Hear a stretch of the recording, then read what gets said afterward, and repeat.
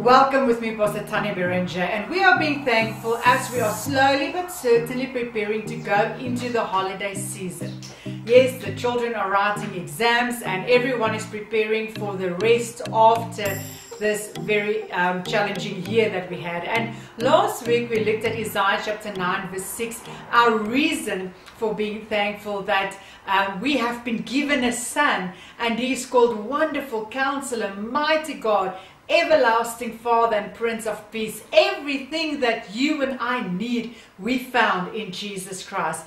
And therefore, we need to be content within our lives. And the remedy of being content is being thankful. So we looked last week at Proverbs chapter 14 verse 30 that says it is healthy to be content, but envy, in other words, always wanting what others have, it will eat you up.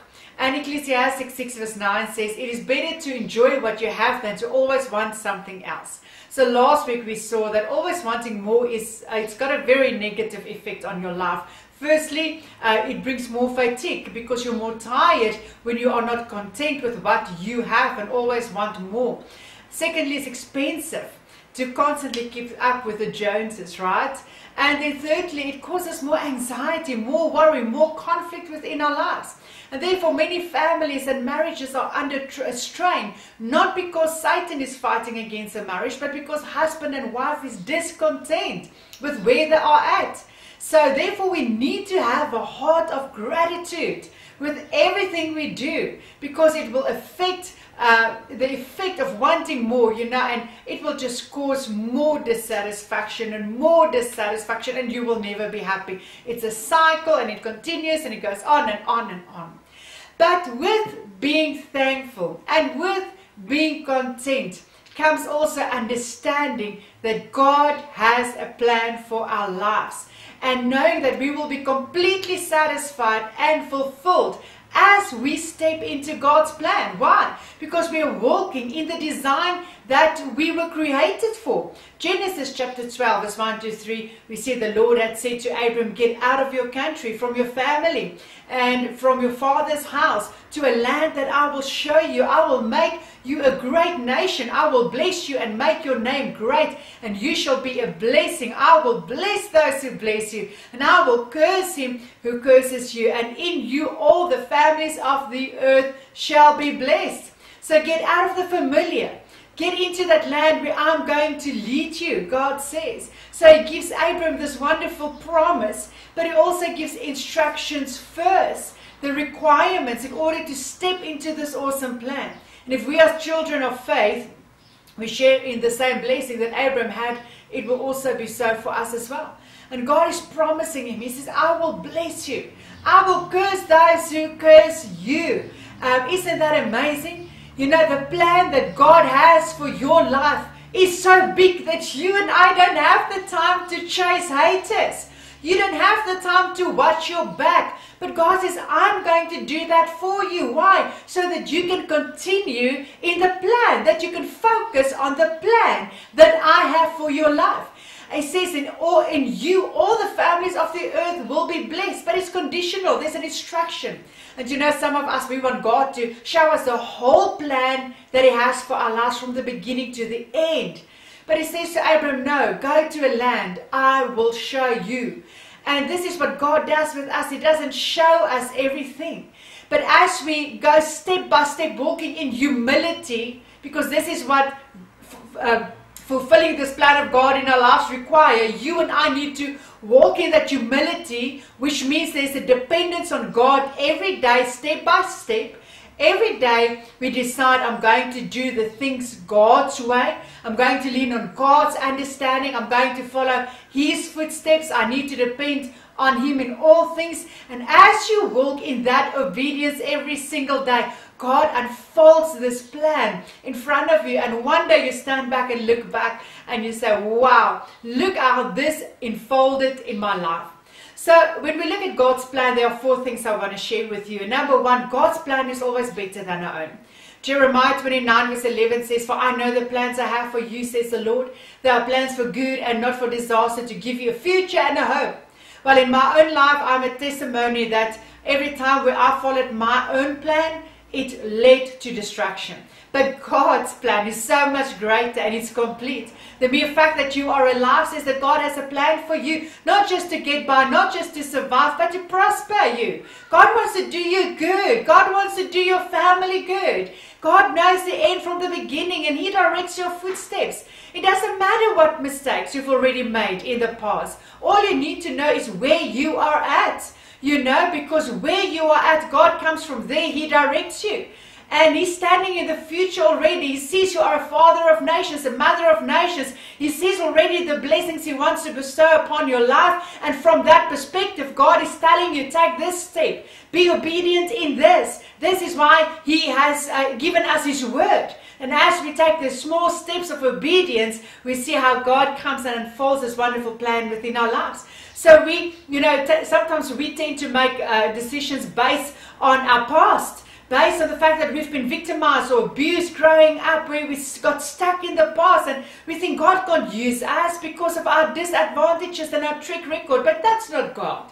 God comes and says, no, see where you are at and then know where you're going. We all want to become like Christ, right? So know where you are going. And then from there, God comes and He says, I will guide you. My plan for you is better. Jeremiah 1 verse 5.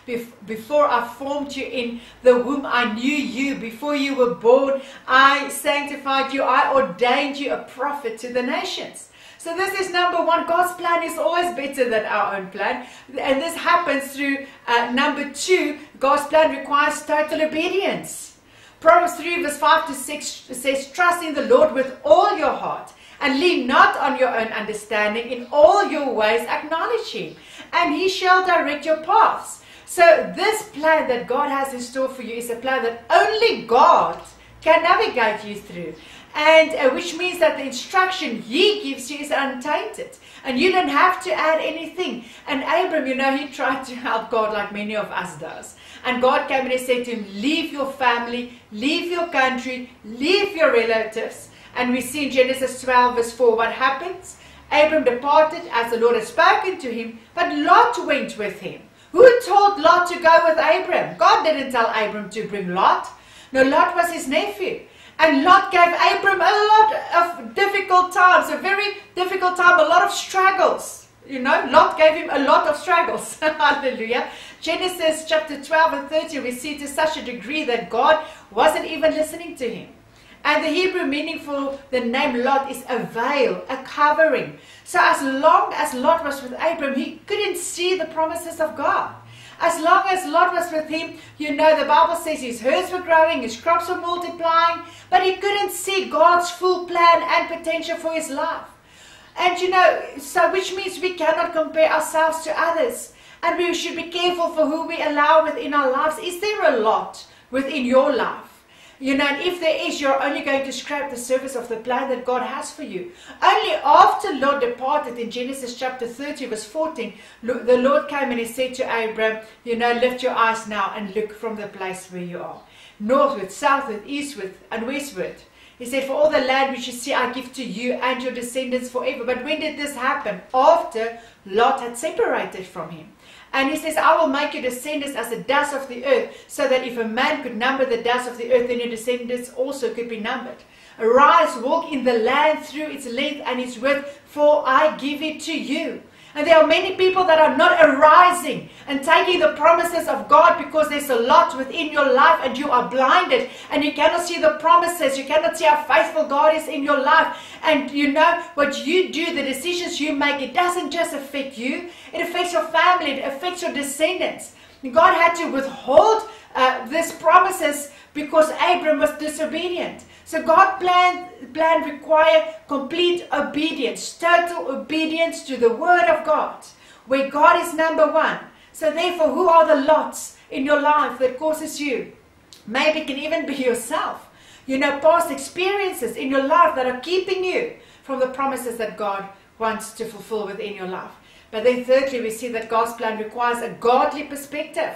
In Matthew chapter 5 verse 8, He says, blessed are the pure in heart, for they shall see God. We did this series and this sermon a couple of weeks ago. A pure heart, which means we are dependent on the Lord. It affects the way we think, the way we process, so that we can be accurate. Because here's the thing, even as a child of God, even though you can be righteous, you can still think and process like the world. And this is what happened in the life of Lot. You know, he needed to decide on the future for his family as he and Abram separated. And he had a choice. What is he going to choose? So he lifted up his eyes and he saw all the plain of Jordan, that it was well watered everywhere. And this was now before the Lord destroyed Sodom and Gomorrah. And like the garden of the Lord, like the land of Egypt as you go towards the world. And it says that Lot then chose for himself the plain of Jordan. And Lot journeyed east, and they separated from each other, Lot and Abram.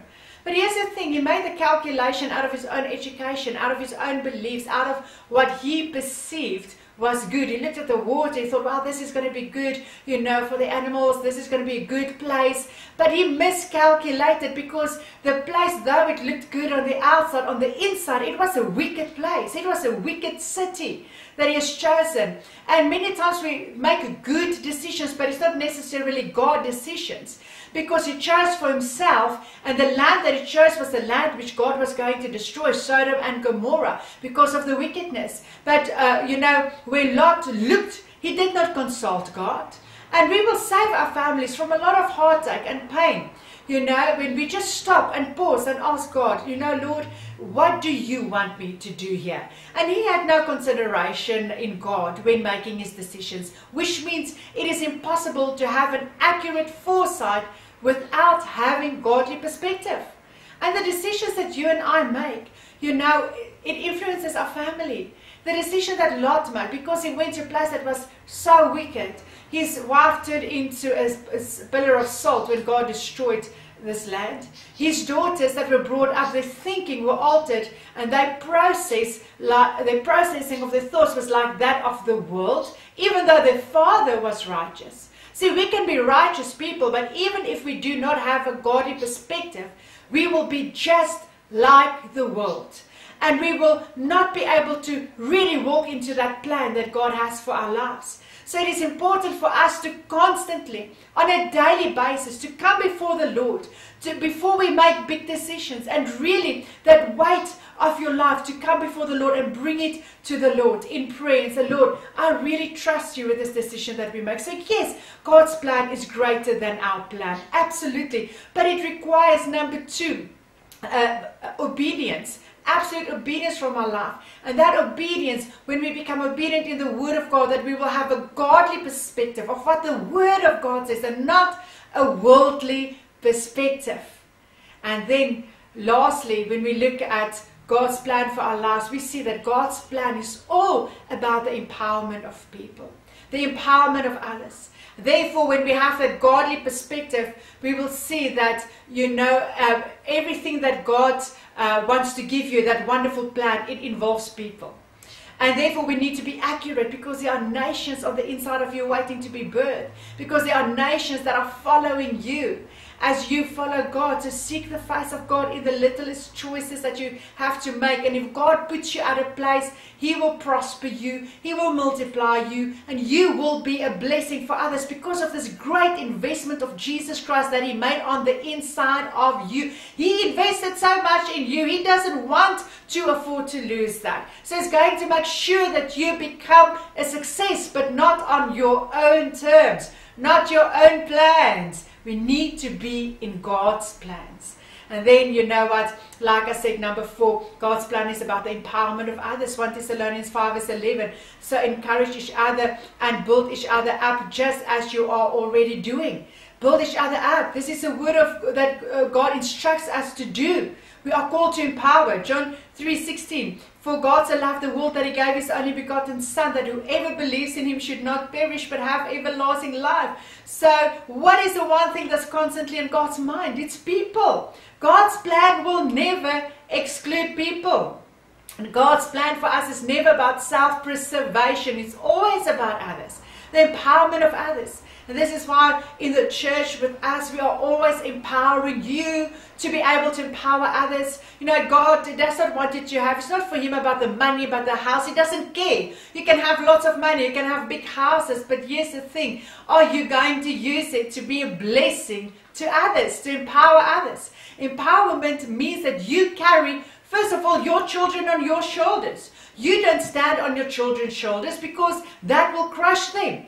But empowering means that I want you to do better than I have done. And that's the plan that God has got for your life. And it is always about other people. In John 15 verse 12, it says, this is my commandment, Jesus speaking, that you love one another as I've loved you. Greater love has no one than this, than to lay down one's life for his friends. For who are you laying down your life for? Right? When it comes even to your family, not just to be as a mom a good housekeeper, but as a mom to bring the presence of God into your house. As a father to bring in the presence of God in the guidance and direction you give to your children. You know, are you laying down your life for them, even at work, wherever you are? And we can only empower others through the power of Jesus Christ. That's the only ability that we have to empower, where we can really give without expecting anything in return. In other words, it means I can give freely. I don't have an agenda because I know that when I walk in the plan of God, that I'm also walking in the provision of God. And God will provide for me whatever I need. Therefore, I can give to you without expecting anything in return. And Jesus is a great example. He laid his life down unconditionally. A sacrificial life. He sacrificed his own life. And we see in 2 Peter 3 verse 9, the Lord is not slack concerning his promise, as some count slackness, but is long-suffering towards us, not willing that any should perish, but that all should come to repentance. If we are willing to step into God's plan, where we loving God, loving people, we love God by loving people, we love people by empowering them. Therefore, we need to be submitted somewhere where we can be empowered and constantly filled so that we can give to others. Now, when we are stepping into God's plan, we're stepping into that agreement that we will empower other people. And as long as we are empowering other people, we know that we are in the perfect will and plan of God for our lives. And therefore, there are times in God's plan where you are going to go through difficulties. And Jesus went through the same. You read it in Hebrews 12 verse 2. It says, but for the joy that was set before him, he endured the cross. Sometimes you're going to have to endure a couple of things because God needs to work on your character. And it says, looking unto Jesus, the author and the finisher of faith, who for the joy that was set before him endured the cross. This is where your strength comes from the blood of Jesus. For it is impossible for us to walk out God's plan faithfully without Jesus Christ. And this brings us to one of the 7 places where Jesus shed his blood in Luke chapter 22. Verse 42, where he said, Father, if it is your will, take this cup away from me. Nevertheless, not my will, but your will. He says, if there's another way, if there's another plan, if there's another strategy, please show it to me. But nevertheless, Lord, not my will, but your will. I might not want to. I might not feel like I want to go into this direction. But nevertheless, not what I want, Lord. Let your will be done within my life. And we see there in verse 43 that an angel appeared to him from heaven and strengthened him. You don't need strength when you do your own will. But you need strength if you are in God's plan for your life. But God promises to you, his promise for you is that if you decide, no matter what comes, come rain, come sunshine, come difficult times, come abundance, I'm going to do God's plan, God will strengthen you. And it says in verse 44, and being in agony, he prayed more earnestly, then his sweat became like great drops of blood falling down the ground. The first area where Jesus shed blood, the blood of faithfulness, which empowers us to live and to be faithful in God's plan for our lives. When we apply the blood, it takes away the nature of Adam and the effects of Satan upon our lives that wants us to do our own will. You know, where Paul says that I want to do, I don't do, but the things I don't want to do, those are the things that I'm comfortable with and easily can do. But the blood of faithfulness can break that upon our lives today. That we can be faithful to the assignment of God upon our lives in Jesus' name. And we are going to apply the blood of Jesus within our lives, knowing where we are at. And God wants to direct us into his plan. He wants to show you where to go step by step, day by day, as you are faithful daily in his word. Many of us, we have decided according to our gifting or our education or our stature where we're at, and it has hurt our families. It has hurt our children. But God is not here to condemn you. God is here to set you free and put you back on the path of righteousness. But we've got to identify where we are at. And therefore we're going to start with repentance. Repenting from living in disobedience, relying on our own human strength to make the decisions upon our lives. And just where you are, just agree with me as I pray together with you. So Father God, we need you so much within our lives. Out of ourselves, Lord, we cannot do this.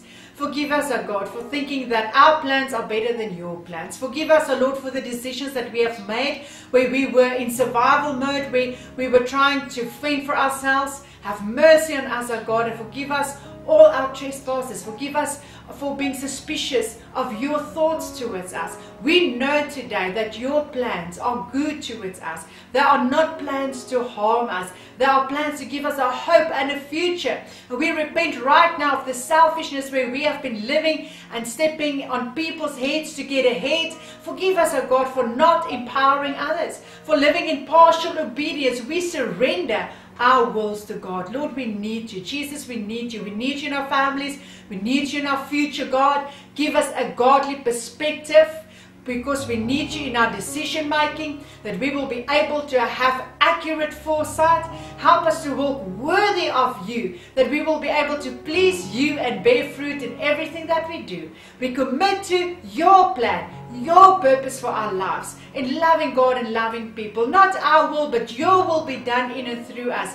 Thank you, Jesus, for your sacrifice. We honor you, Jesus. And just where you are, just close your eyes, and I want you to envision. Just see Jesus at the Garden of Gethsemane. Make that movie in your mind, with the pressure of the world upon him, deciding that he's not going to do his own will, but he's going to do the will of the Father. And see the blood that is shed from his brow, the blood that is covering your life right now. Right now, see it absorbing all the nature of Adam, the selfishness, the lack of follow through, the disloyalty to God's word. And right now, Jesus is giving you his nature. He's placing his DNA upon your life, that you are a faithful person, that you are a person that can be relied on, that you are a person that is trustworthy. Doesn't matter what comes your way. Many of you are in very difficult situations right now, but the blood of faithfulness will give you the endurance that you need to be able to make it. And right now, where you are, the Lord is strengthening you right now. And as you are deciding to walk in the plan and purposes of God for your life, to love God, to love people, and we do that by loving God, by loving people, and loving people by empowering them and lifting them up through the Word of God. He's giving you the strength. He might not take you out of a situation, but he's giving you the strength. There might be a storm, there might be challenges you are facing. Right now, receive the strength of God upon your life in Jesus' mighty name. And just say with me, thank you, Lord, that you have strengthened me with your might and your glorious mighty hand in Jesus' name. And just lastly, let's make a declaration of prophecy over your life today. Just say with me the following words. My old self had been crucified with Christ. It is no longer I who lives, but it is Christ that lives within me. When I look at the cross, I see the unconditional love that God has for me and for my family. When I look at the cross, I see his faithfulness. I proclaim today that my Father is steady in his allegiance towards me, in his affection towards me. He is loyal, consistent, he's reliable, he's trusted, and he will never change his mind about me. He has good thoughts towards me. And today I declare that by the blood of Jesus that was shed in Gethsemane, I too am faithful. I too am loyal. I am constant. I am reliable. I can be trusted. I will not be controlled by my human will. But today I surrender it all to my Father. Your kingdom come, your will be done in me and through me. I am not my own. I am yours forever and always in Jesus' mighty name. Come on, let's give a big shout of hallelujah.